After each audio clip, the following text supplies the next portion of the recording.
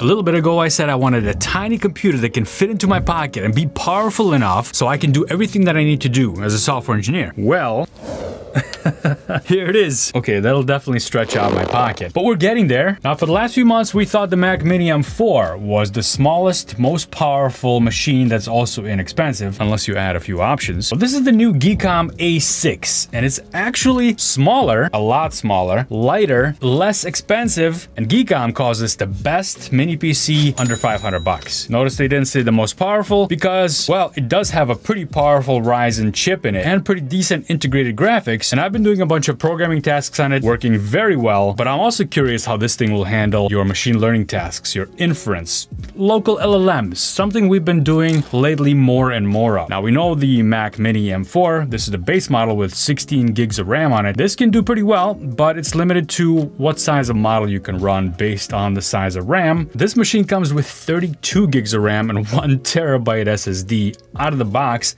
under 500 bucks. Now, of course, they are very different animals, Mac OS, Windows, and Linux, but a lot of software development tasks that I do these days are very much cross-platform, like developing JavaScript applications, developing mobile apps. LLM tools especially are being designed from the ground up to be cross-platform. So at this point, whether you were working with Mac OS or Windows or Linux, it's kind of a personal preference, but I just wanted to show you the ports that are available on these. Look at the difference in ports that you get with the A6. You get 2 HDMI outputs, a 2.5 gigabit Ethernet port, USB-A ports, 2 USB-C ports. Of course, only one of them operates at 40 gigabit, whereas on the Mac Mini we have 3. But the base model Ethernet port is only 1 gig. Now, what's nice about the Mac Mini is the internal power supply. This one does have an extra power supply that you need to connect, so that's an extra little bit of weight. I should probably count that. Overall, the Mac Mini does have more USB-C ports. It's all USB-C ports, whereas the Geekom A6 has a few USB-A and a few USB-C ports. But you know, the most important thing is that the Geekom's power button is on the front. All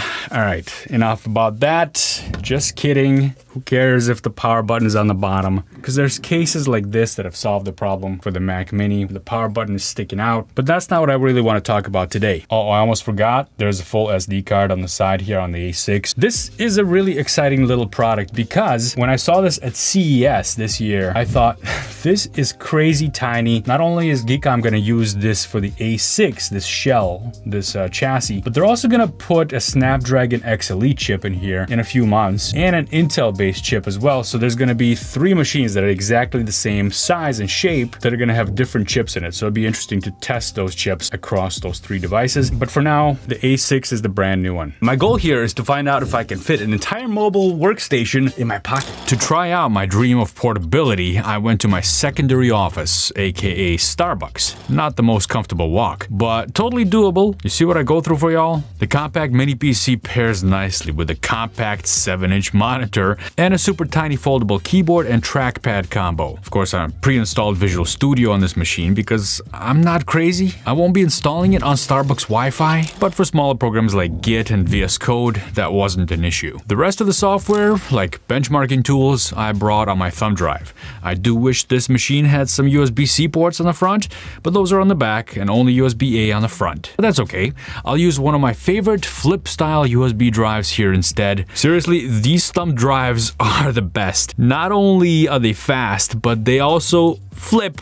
You need to get some of these. I'll link to them down below. Under the hood, we've got a Ryzen 7 6700H processor, integrated Radeon 680M graphics, plus 32 gigabytes of DDR5 RAM. There's also a 1 terabyte NVMe SSD inside. The M.2 NVMe drive is pretty quick. Of course, I'm kind of spoiled by the crazy speeds of my M4 Max MacBook Pro, but for everyday tasks and development work, this is perfectly fine. Actually, it's pretty fast, considering only a few years ago, the speeds were way lower than that. We're all spoiled now. Now, if you were to spec out a Mac Mini the same as the A6 with 32 gigs of RAM and 1 terabyte of storage, the price jumps up quite fast, 1,400 bucks. But of course, since we all know that Apple's 16 gigabytes is the same as 32 gigabytes on Windows, that's a little joke, a little reference, okay, to, anyway, you've probably heard it by now. if we get those same specs in there and drop the Mac Mini down to 16 gigabytes, the price is still more than twice of the A6. For Geekbench, we're looking at 2107 in single core and 10,555 in multi-core. That's not bad for a mini PC you can tuck into your pocket. After I set up a Python environment, I stress tested the CPU with a Mandelbrot algorithm in Python. What I like about this test is it pushes all the cores to the max,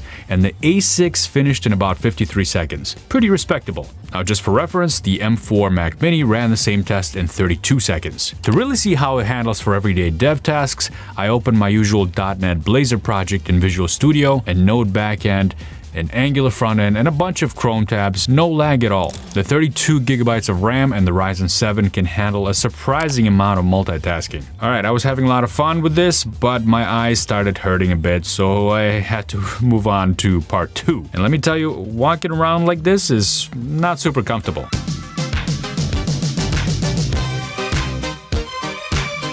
Obviously not the most comfortable way to walk around with this stuffed in my pocket, but now the unofficial part of this video is a drop test. We'll see if this thing still works while doing our second part of this video, which is the AI testing. I do not recommend carrying all this stuff in your pockets. I'm gonna have to wait until we can shrink it down some more to really achieve my dream.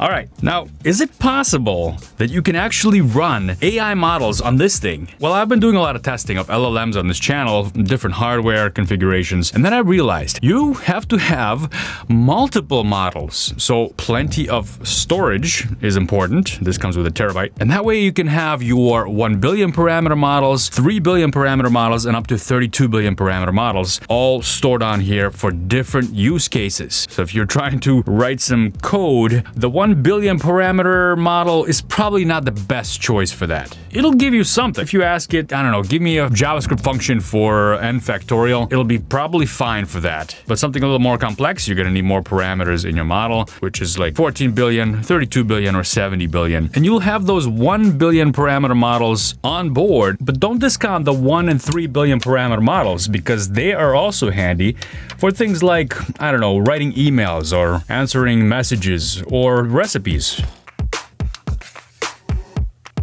Now, this is an AMD processor, so you might have heard that you can use something called ROCm to make your AI faster. And it used to be the case, but ROCm and the tools that run your LLMs have kind of parted ways, so you can still run older versions of llama and specialized versions of ROCm, but basically do not rely on that, and it's a giant pain to set up. LM Studio is a good tool for this, I'd say. If you don't know what that is, you can watch some of my older videos where I show you how to install it. Basically, you just go to lmstudio.ai, download it, and run it. That's it. Works on all your platforms. But here's where you gotta go to check out what you're actually running. If you go to this tab right here, the developer tab, and then LM runtimes, you have a couple of tabs on the left here. Model search. This is where you find and download your models. So grab a couple models. They're free.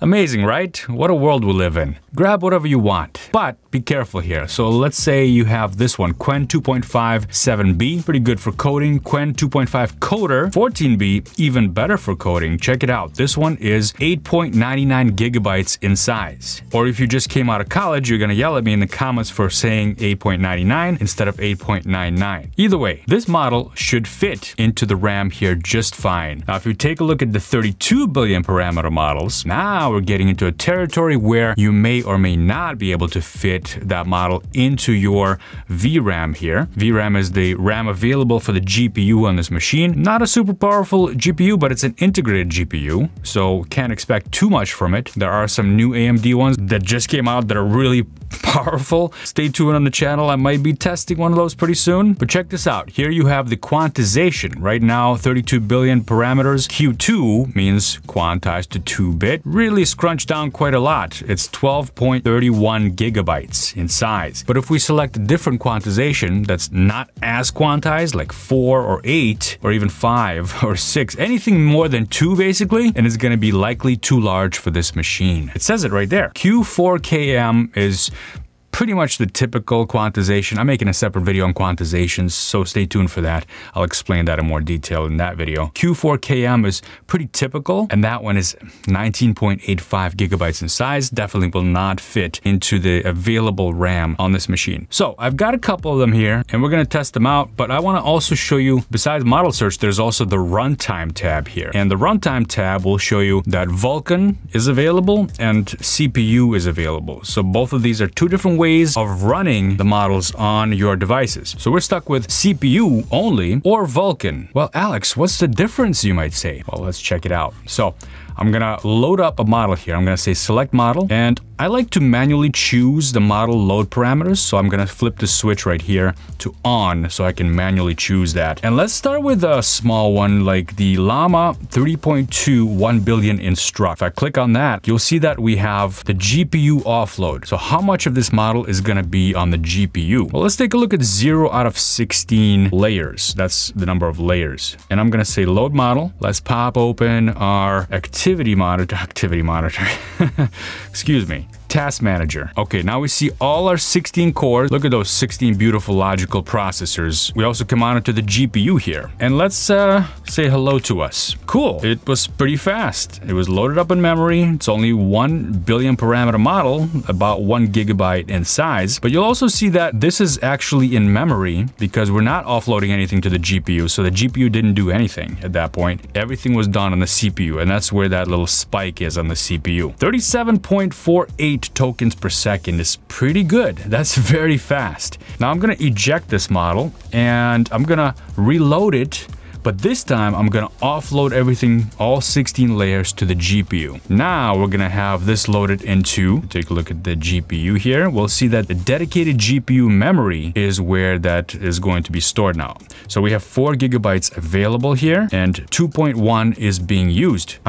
Now we're at 44 tokens per second, so quite a bit faster. Not a huge amount faster, but still 44. We're over that 40 hump, and we see that it was processed on the GPU. So even though we're not using GPU-specific AMD libraries, LM Studio is capable of tapping into Vulkan and utilizing the GPU in a generic way to run these models, which is super cool, and it helps us out quite a bit. But this is a very small model. What happens if we run a larger model? I'm gonna eject this one, and let's select this 7 billion, this DeepSeek R1 Distill Qwen 7 billion parameter model, and I'm going to offload. Now we have 28 layers instead of 16, so let's load that one up. Gonna take a little bit of time to load up, and this one is 7 billion parameter model, but it's also a larger file. It's 4.36 gigabyte file, which means it's larger than the dedicated GPU memory that's available to us, which is only 4. So that means that even if you select to offload all the layers to the GPU, you're not gonna be able to. The machine just won't. So we're using 3.1 out of 4 here. Let's say hi here. And of course, because this is a larger model, it's gonna be slower. So now we're getting 13.4 tokens per second. But remember, this is still better than what we would have gotten if we just ran on the CPU. There's that hump we have here. And let's have it write a longer story. You know what? Let's have it write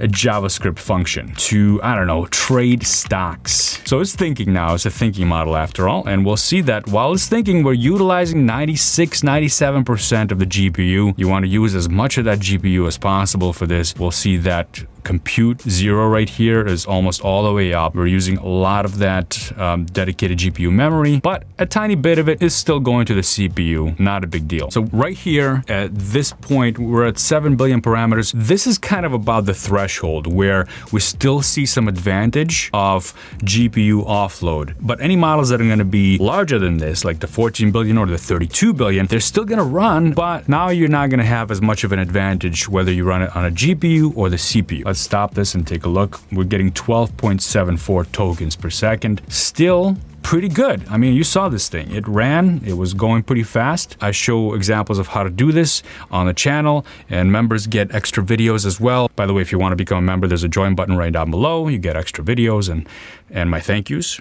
So let's go to the 32 billion instruct model, this Qwen Coder 32 billion, and we're going to try to offload 64 layers. Load model. Did it actually work? I'm hearing this device a little bit now. Hearing some noise coming from it. Let's say hello. It's thinking. What's going on over here? We're getting 100% utilization from the GPU, almost 4 gigabytes of that dedicated GPU memory being used up.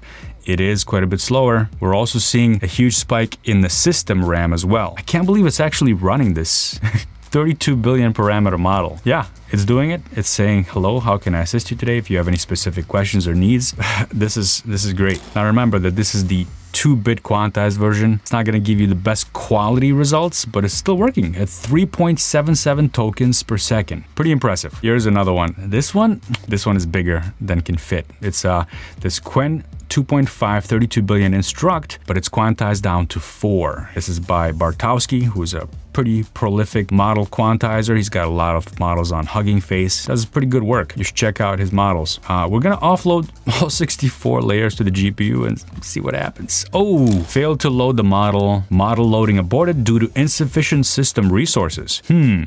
But there is a little thing here that says model loading guardrails. LM Studio protects this machine from getting crashed. But what if we set that to a little bit more, let's see, relaxed? After all, this model is 19 gigabytes in size and our entire system has 32. So why can't we? Well, let's try it. I'm gonna relax the guardrails and see if we can load this up in here. Boom, failed. Let's turn off the guardrails altogether. I actually have never tried this before. Let's see what happens here. Load model. Doing something. Oh, look at that memory going up. Ooh, we're zigzagging. We don't want to zigzag. Oh, it's trying it again. It's trying it again.